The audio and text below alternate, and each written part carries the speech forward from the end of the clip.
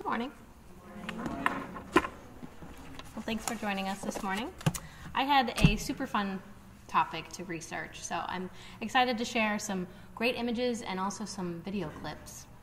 I'm putting together a playlist on the Dalí Museum's new YouTube site, so if I could just take a second to plug that. We've been compiling all of our lectures online, and I will, store all of the clips that you'll see today and some more on the YouTube site. So it's youtube.com/DalíMuseum. Easy enough. So this morning, I broke down our topic into an outline. What I'm first going to talk about is Dalí's early interest and achievements in cinema, his early achievements in cinema, and then surrealist shenanigans, Dalí and the Marx Brothers, which is to say how the Marx Brothers can be coined as surreal and how Dalí could really be the fourth Marx brother. After that, I'm going to talk a bit about Dalí's time in Hollywood and meeting his comedic idol, Harpo Marx. And fourth, there was a project that Dalí created for Harpo Marx, the Marx Brothers, called Giraffes on Horseback Salad. So there are some great details about the screenplays that I'm going to share with you.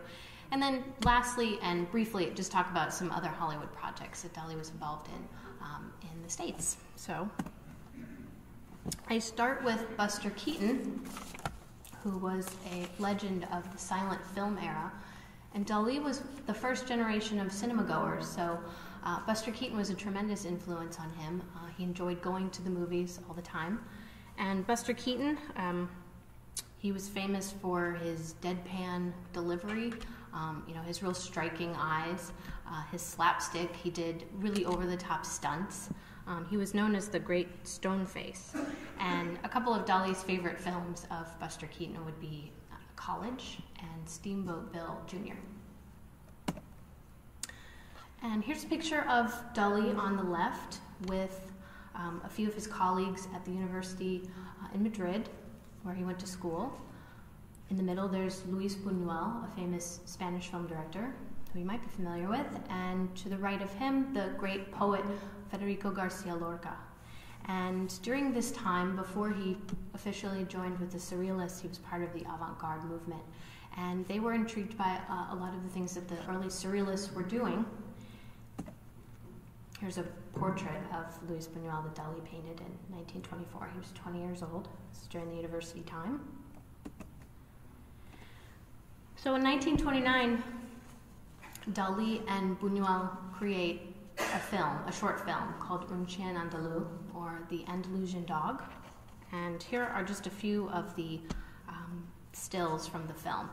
And basically, the film is a combination of imagery that came from Buñuel and Dalí's dreams.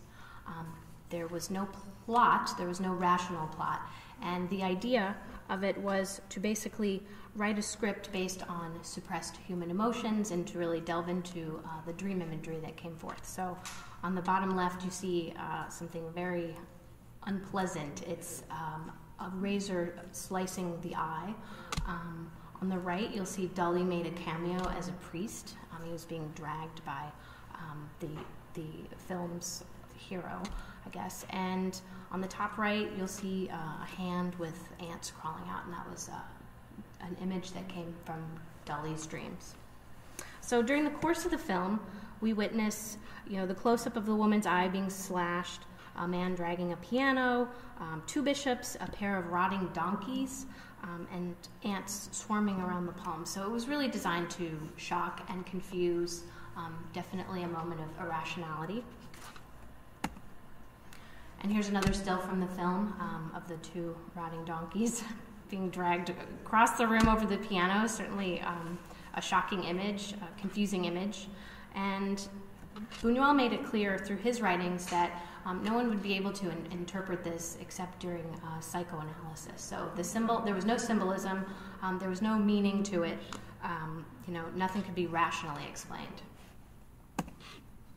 And then Buñuel goes on the next year to develop an even more shocking film called L'Âge d'Or, The Golden Age, which was a surrealist comedy. It's a series of vignettes Basically, it's a couple who they attempt to consummate their relationship, and it's being perpetually thwarted by society, by the church, by bourgeois values. So it's a very scathing attack on the system.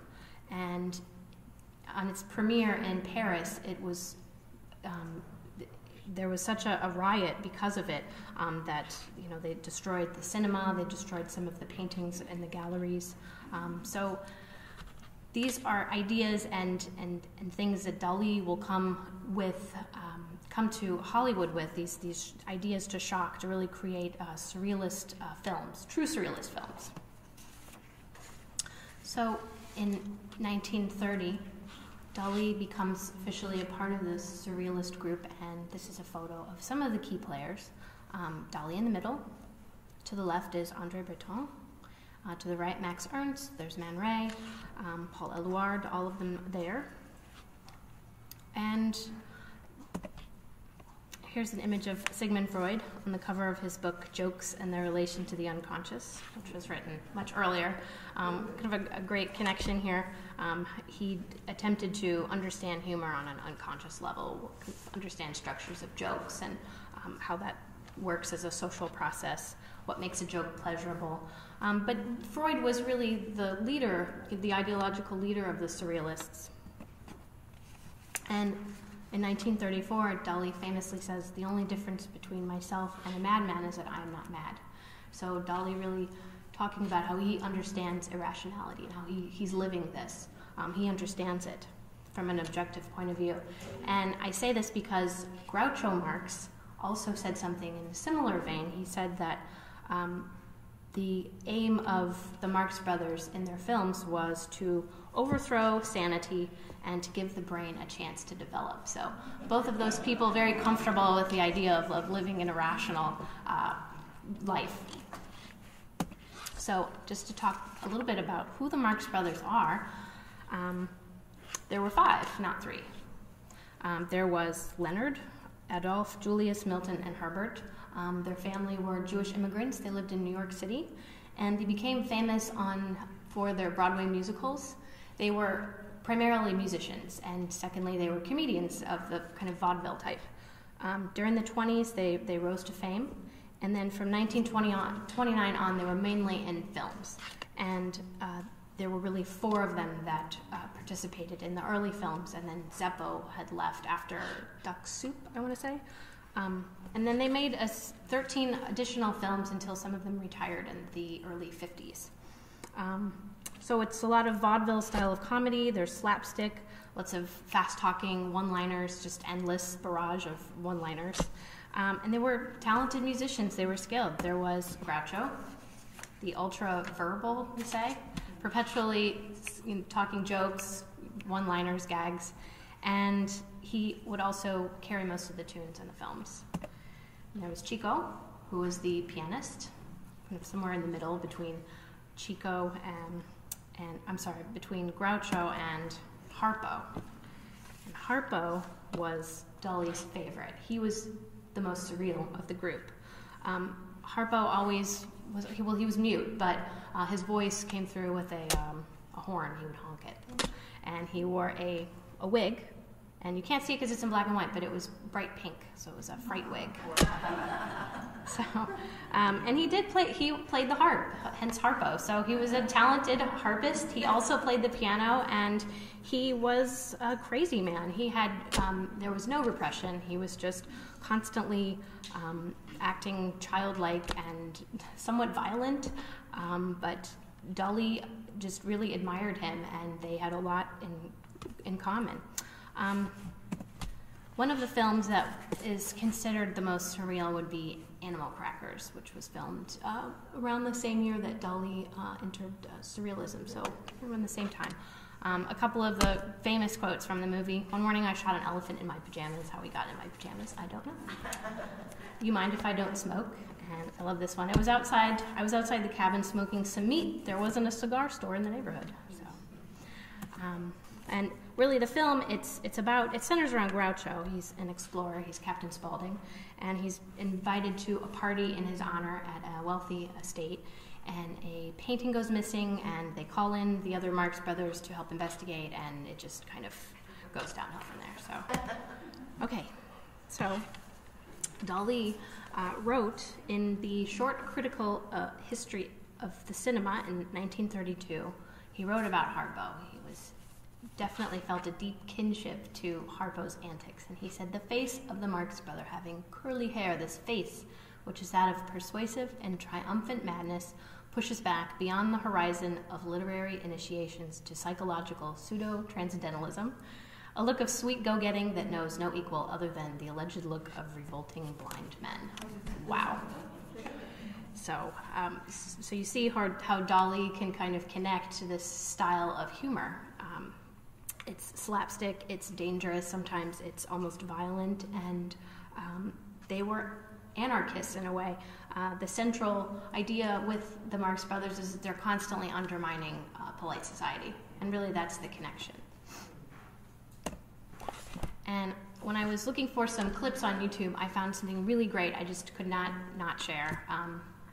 There was a critical theorist and philosopher that studies Freud's model of the psyche, the id, the ego, and the superego, and he found a connection between this and the Marx brothers. Dalí admired Harpo's, what he called it was his primitivism. He said he was the least modern of the contemporary figures. And then Harpo himself understands this very well. He says, most people have a conscious and a subconscious. Not me. I've always operated on a subconscious and a subconscious. And Dalí also operated on sometimes a subconscious level. In 1936, he delivered a famous lecture, a very serious lecture in London in a deep-sea diver suit, expressing this idea that he was an explorer diving into the unconscious. And while he was delivering this, the oxygen hose that was delivering him air got cut off at some point, and he started flailing around the room, and people thought it was a joke, and they started laughing, and somebody had come to just in the nick of time, but certainly it made an impression on people as a stunt. And gangsterisms and goofy visions. I decided to include this sketch to talk about how Dalí is already interested and knowledgeable about storyboarding and coming up with scenes and screenplays. It was in 1935. He was in New York, so he definitely was impressed by this gangster culture. He was familiar with that, and so the top row of images here are violent and gangster, but they're also slapstick in a way. And so in the middle, there's also this idea of storyboarding. It connects also with his idea of double images. And another stunt that seemed awfully Marxist was the bal honorique, or the dream ball. And he was in New York, and Carice Crosby, a friend of high society, they threw a ball, and the costumes, as you can see, were quite irrational. And there was a little bit of publicity about that, but Gala is wearing looks like a baby head on her head and some gloves, and it caused a bit of a stir because at the time the Limburg baby had been kidnapped and murdered. So it was a little bit of publicity that I don't think that they were meaning to do, but the idea that they were just kind of, again, undermining polite society, throwing a crazy party. There were cows in the middle of the room, and it was a scene. So 1936, by this time Dalí is known in America. He's on the cover of Time. He's an international celebrity, so Americans are very familiar with Dalí at this point for his paintings and also for some of his shenanigans. So the New Yorker cartoon by Charles Rose later that year really highlights the idea that Americans are already really familiar with surrealism. Not really mentioning Dalí here, but you can see some imagery that really just is direct. The deep sea diver having a cup of soup. There's the eye lamp. A woman is serving a chicken on a violin. It's surreal, and to Americans, surrealism was fun and funny and absurd. So Dalí goes to Hollywood. This is Portrait of Mae West. And really an idea about this painting is that Hollywood is part of the surrealist aesthetic for Dalí. Mae West is part of the apartment. Her hair is the curtains. Her eyes are the picture frames, and you see the lip sofa, the famous lip sofa, are Mae West lips. So Dalí said that surrealism takes to Hollywood like honey on explosive giraffes. Some famous Hollywood mustaches, Dalí, and there's Groucho, of course, and Clark Gable, but he explicitly said Clark Gable, not a surrealist. So, Dalí said that the great American surrealists to him were Cecil B. DeMille for his elaborate and over-the-top films, Walt Disney, early Disney. The top image of the skeletons, that's part of the Silly Symphony Suite. That was one of the first ones. And then again, the Marx Brothers. And the other film that was a quintessential surreal film in their mind was Duck Soup. So one of the important things, though, about Dalí coming to Hollywood is, and he wrote to André Breton, the surrealist leader, is that he was coming there with an explicit reason. He wanted to take surrealism to the masses, and he wanted to do that through film. So, what better way than to channel himself into a Marx Brothers film? So Dalí got to meet his comedic idol in the late 1936 in December. And they hit it off. It was at a party in Paris. And then Dalí sent Harpo a Christmas gift, which was a harp covered in spoons and barbed wire. And Harpo loved it. He got the joke, and he sent back a telegram, a thank you telegram, saying, "Dear Salvador, Dalí received wire from Joe Forstall saying you're interested in me as victim. Thrilled with idea shooting, now finished about 6 weeks. If you are coming west, would be happy to be smeared by you. Have counter proposition while you sit for me, while I sit for you. Happy New Year from great admirer of persistence of memory." And he also attached a photograph. It's great. So in early 1937, following this, he came to the States in exile during the Spanish Civil War, and he actually stayed with Harpo and Harpo's new wife, Susan, for a few days in their home in LA. And Dalí wrote about the meeting in a Harper's Bazaar article, and he probably a slight exaggeration of the meeting, but he said Harpo was naked, crowned with roses, and in the center of a veritable forest of harps. He was surrounded by at least 500 harps. He was caressing like a new Leda a dazzling white swan and feeding it to the Venus of Milo made of cheese, which he grated against the strings of the nearest harp. Which is great. Harpo was also apparently known for sometimes playing the harp in the nude, so maybe it wasn't an exaggeration after all. So they met again a couple months later, and they brought the press, and so there's some publicity shots of Dalí and Harpo. Harpo was sitting for Dalí so they could create some portraits, and here's a picture of that. And Dalí worked on several sketches of Harpo, and he also apparently painted a portrait called The Laughing Cavalier, which placed Harpo in a portrait setting. He was a nobleman, an 18th century nobleman with a big cavalier hat. And at this time, Harpo was filming A Day at the Races. So he was going back and forth from the studio. Here's the portrait of Harpo Marx that is known. And just a few added details that Dalí adds here. There's a slice of meat hanging over the harp, a Delinean lobster over his head, and an apple on the top, kind of in a William Tell-esque manner. You can see the details. And he really captures the childlike, crazy stare. And here's an image of Dalí many years prior putting a sea urchin on top of his head. The sea urchin was the favorite food of his father, and in this kind of William Tell-esque way, Dalí in several of his paintings painted this to symbolize this breakdown he had with his father. So perhaps he shared this with Harpo. And there's Harpo keeping it silly for the press. He's painting, drawing on a plate. Harpo also painted, so. And during this time, Dalí pitched some ideas for a screenplay, and Harpo was intrigued. So he said, "Great, I would like to see what you come up with." And Dalí takes this collaboration pretty seriously. This is his chance to really take surrealism and take it to the masses, just kind of ramping it up a little bit. And you wonder if Harpo ever saw Un Chien Andalou or The Golden Age to really see what Dalí was capable of, because I'll go into some of the details of the screenplays. They are very surreal, and in the end, too surreal for the Marx brothers, but the details were incredible on what was left behind of this project. And this is a piece called Singularities, which I guess could be a companion piece to the screenplays that he was developing.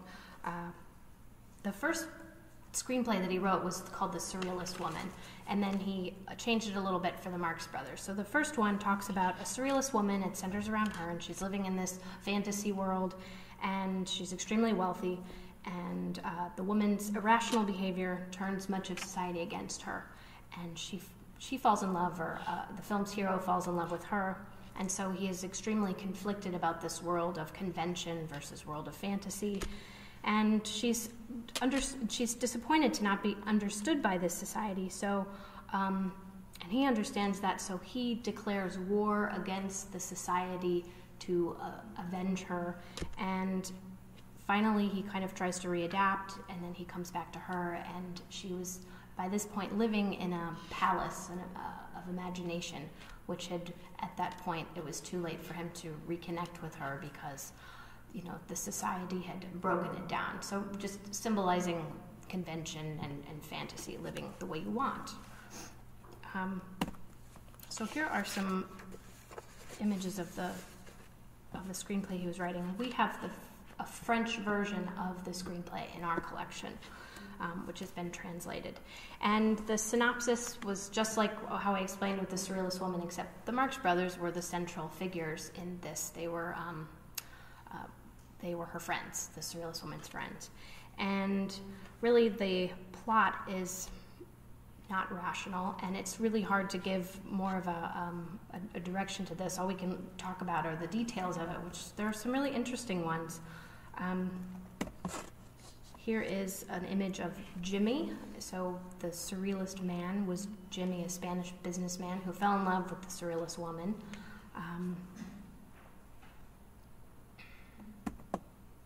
Here are some set images. So most of the film would have taken place in a surrealist cabaret where the woman would try to seduce Jimmy. And you'd see the arms would come out and seduce. And here's an image of Groucho as the Shiva of big business. He, with the mustache and the cigar, and he has answering 8 telephones. He was very busy. And there is a scene that describes Groucho in this film. He's sitting at a desk and he's scrutinizing a book with a magnifying lens, and he's got all these hands, and he can't see it though because of light, and he's grabbing for the light, and then Chico comes in and said, "You must see this new edition I've put on my car." So he and Chico walk down the street to see the car, and Harpo's standing there, and he says, "Look, it's a car that rains from the inside." So it was the first instance of this rainy taxi, which he did in '38 for the Surrealist exhibition, which which took everyone by surprise. The car was fitted to rain on the inside, and it was covered with snails, and it dripped. There's another rainy taxi in Dalí's museum, and of course, the one out in our lobby. Symphonie Bicyclette, another great detail from this film. The scene that is described here is Harpo playing the prow of a ship or a giant gondola, overlooking some bicyclists, and they're balancing rocks on their heads. You'll see Chico is playing the piano, and he's wearing a deep sea diver suit. And Jimmy and the surrealist woman are reclined here on the gondola looking over this scene. We have Sentimental Colloquy in our collection, which was done for a ballet. excuse me, where we have these bicyclists again with the rocks and they're balancing them. And the idea or the memory was from when Dalí was a little boy and he would spend time in Barcelona at Park Güell, and you can see the bicyclist, so this image was really stuck with him. Another sketch from the screenplay, Surrealist Dinner on a Bed. If you look closely, you'll see on top of the bed there are these, they're dwarves, and they're holding candelabras.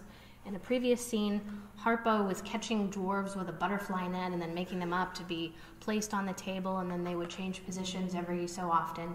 And the bed was also the dinner table, so this idea of mixing the senses, food and seduction, and the female is dinner, and all these really sensory experiences. And then another instance of the surrealist bed, he took it to the Dream of Venus pavilion that he created a couple of years later for the New York World's Fair. And on the inside it was literally a dream of Venus, and Venus, she was dreaming also on a 30-foot long bed. And here's a couple of details from that. So you see on the bottom corner there, it's her bed is a dinner with the lobsters for a meal in the deep sea diver suit. And there is a clip, I won't play it right now, on YouTube of a surrealist night in the forest. So Dalí takes the surrealist bed to Hollywood, and he creates a fundraiser for artists in exile. And the dinner is on a bed, all lined by animals. And Gala is at the front of leading the dinner. And then a piece in art collection, Dinner in the Desert Lit by Flaming Giraffes. So an elegant sketch, with this enigmatic detail of the giraffes lit. They're lighting the dinner. This could be considered a companion piece to that, Giraffes on Fire, which I think is the second time that Dalí used the burning giraffe. The first was in the movie L'Age d'Or, where there was a giraffe in one of the scenes. So interesting. And when asked what does that mean, he would answer two different ways. At one point he answered it was slapstick humor. How could that better be expressed than by these giraffes with their burning necks? And then at a very different statement, he said that it was a premonition of the Spanish Civil War. So finally, we have the surrealist piano.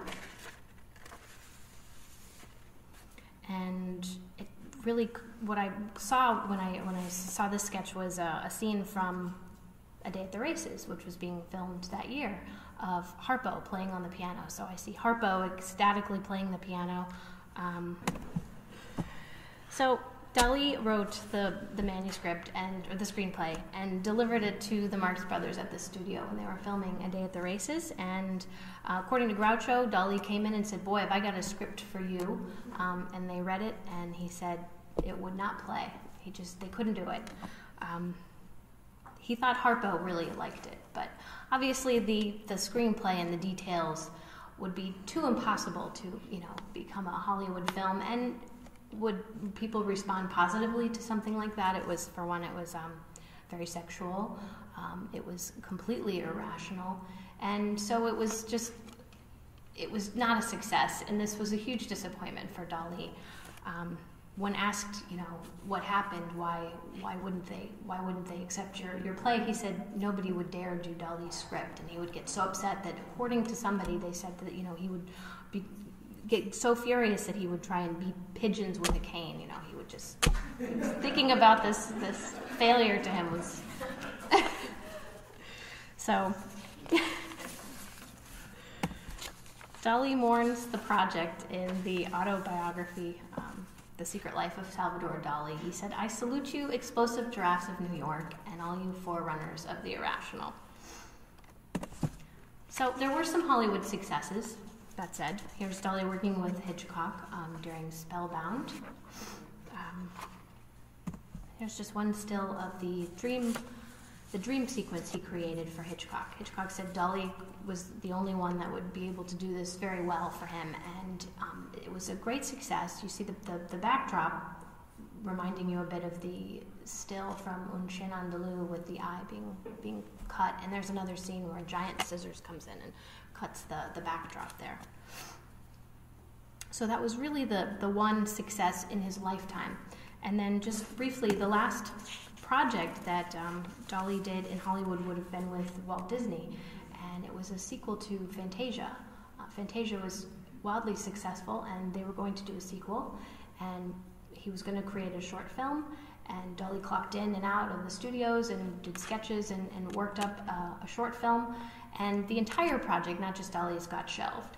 And so it wasn't until 2003 when one of the original animators came back and helped bring the project to fruition, and that is Destino, and here's an image.